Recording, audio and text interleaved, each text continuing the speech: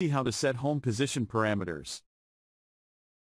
Right-click Parameters, select Movement Parameter, then click Home Position. Now Home Position Parameter window is displayed. Move the robot to desired position to set home position.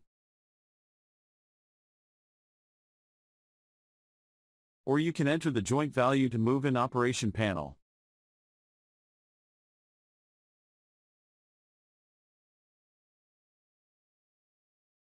Click Teach button to read current position of robot.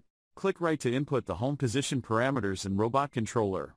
The robot controller restarts to take effect the changes of home position parameters. Click Yes.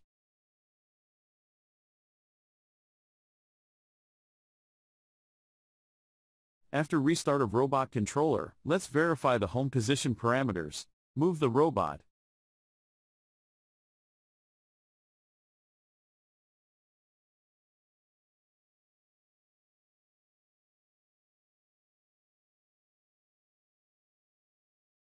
Click Home Position button in Operation panel. Now the robot axes are moving to home position.